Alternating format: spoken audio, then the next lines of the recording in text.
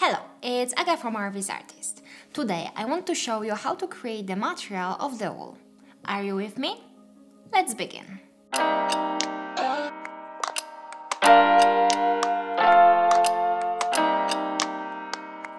We'll be working today on the wool, but the things you will learn during this tutorial you can use in different materials as well. Okay, so without any further ado, let's start.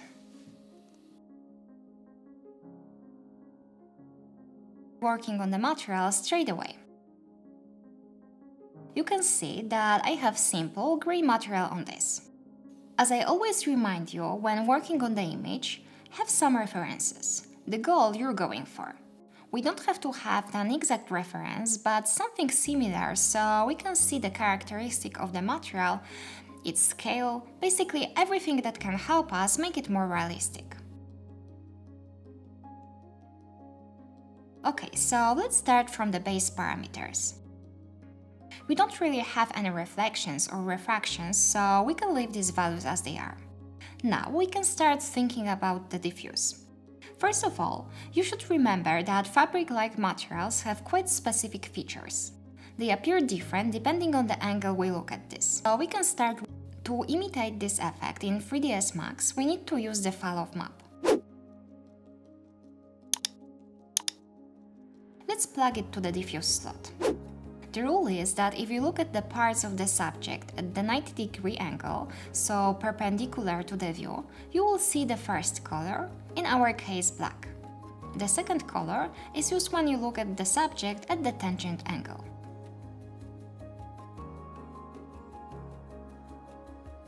We have different types here, but we'll leave it as it is. We can control this effect additionally here. If you click Bezier and adjust this a bit, we can have the effect less or more intensely.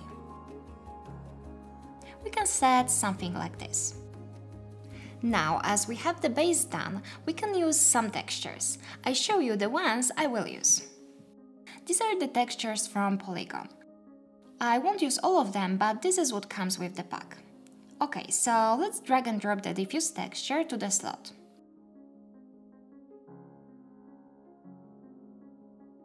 Okay, so let's drag and drop the diffuse texture to the first slot.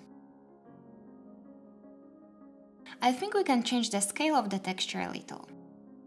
As the object is modeled in the Marvelous Designer, it's textured correctly, so we only need to use UVW Xform to scale the texture. I want the pattern to be smaller. Let's try 3. No, it will be too small. Something in between, 1.5. You can see that it doesn't change here, so it doesn't matter. Great, looks nice. Now, I could use another texture, the brighter one, but I use the same and change the mix value instead.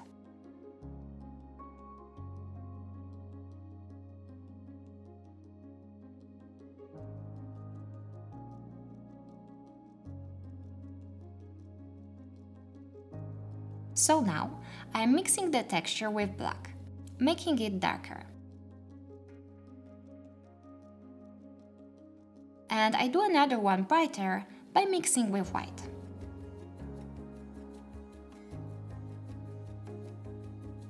Awesome! We have the diffuse done.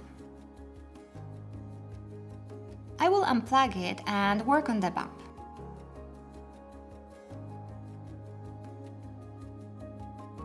We need to use Corona Normal and change settings.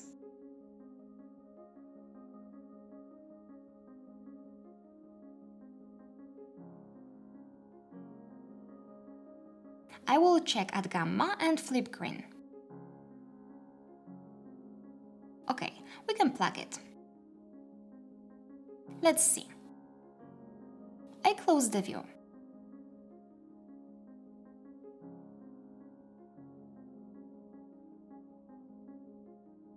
I think it's not strong enough. We can change it here, for instance. Let's try 3.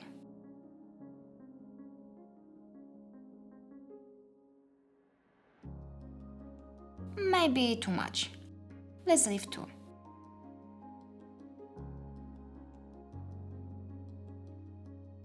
Awesome, now displacement. I drag and drop the map again.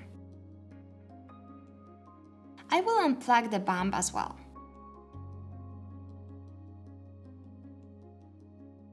Let's plug it to the slot. This effect is too strong. Let's adjust the values.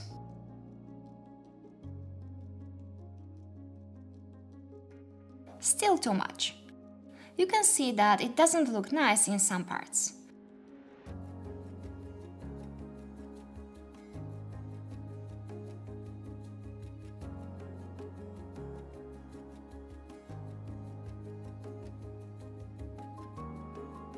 The value of 3 seems fine.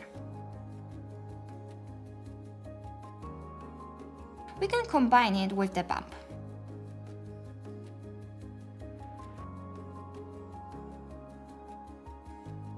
Great, and now with diffuse.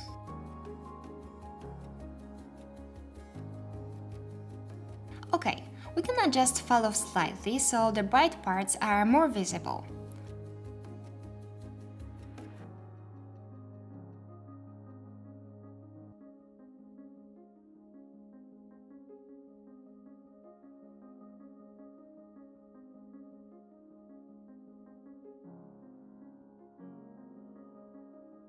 Okay, I would like to rotate the texture as it will be nicer in another direction. 90 degrees. Yes, great. Okay, we can leave it as it is. Now I want us to work a little bit on details. Let me show you what I mean. You can see these details here, sort of hairs. We can create it by using the modifier. It's called hair and fur. Please note that this modifier needs a lot of memory and it can be super slow. So I would advise not to change the values drastically, as it can cause some crashing. Anyway, worth trying. Let me change the viewport a bit to make it easier for you to see what is going on. We have plenty of options here. I'm not going to show you all of them in detail this time, but we will test lots of the parameters. Here we have a general parameters panel where we can set, for instance, the amount of the hairs, density, scale, thickness, and so on. Definitely, the thickness is not in the scale, so we need to adjust it. But first, I would change the material as now it has a totally different color and it looks weird. Go to the material parameters panel. We can start from tip color, which will do light gray.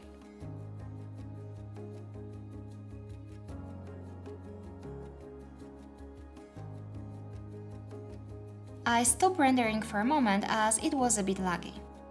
Something around 120 will be good.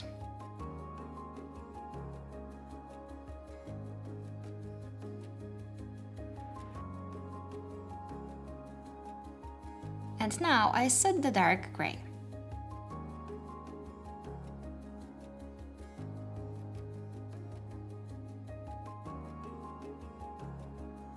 Something like this will be fine.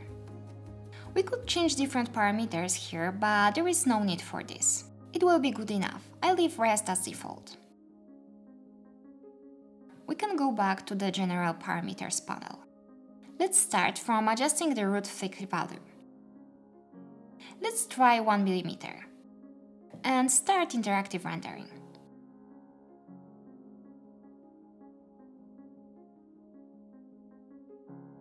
Okay, it's better, but still too thick. Now we can use cut length or scale to make hair shorter. Cut length treats the whole length of the hair as 100% and it cuts it at the length percentage. Here, it leaves 50% of the total length. Scale instead take hairs and scale the whole length. I use scale here, but first I change different settings so it's easier to see the effect. Let's go to the clamping parameters. Let's change the clamps value. Let's type much bigger value, 50. We cannot really see changes because strength is equal to 0. Let's use 1. Nice, we can clearly see how it works now. Okay, so the lower the value, less clamps are created. Pretty straightforward. I set 55 for now.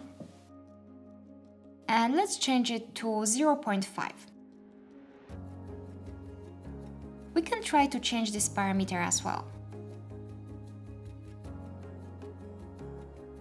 Now we can work with flyaway settings. Let's set 50%. And now let's adjust the strength. Nice, it creates cool randomization.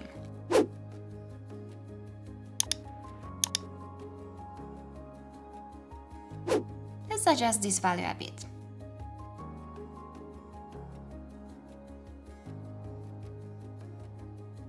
And let's decrease the strength value.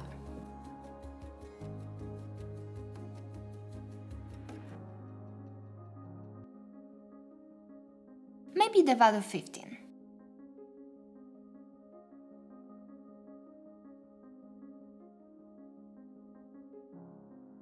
Maybe a bit more, 20.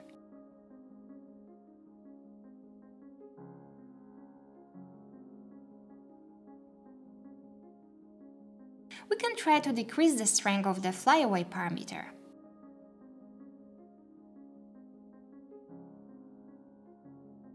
Okay, I think that the main issue is the root thick.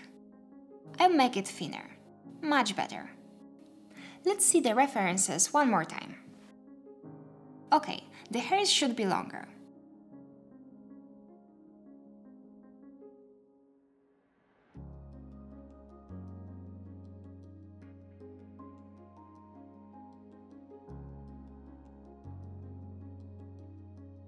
Okay, looks better. We can adjust slightly flyaway strength.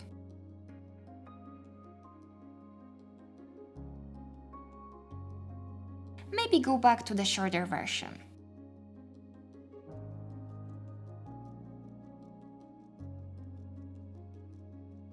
I think we still need to work with the flyaway option. Let's make it stronger.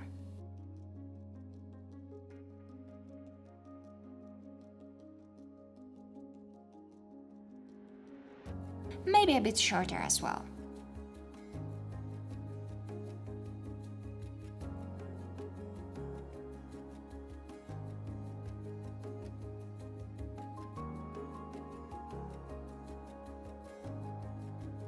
Okay, something like this will be fine. What do you think? Cool trick, right? It can add a lot of photorealism to the image. I wouldn't use this in each situation, but if you have some fur object in front of the camera, it can be worthwhile. Anyway, thanks for watching and see you guys in the next video. Bye bye!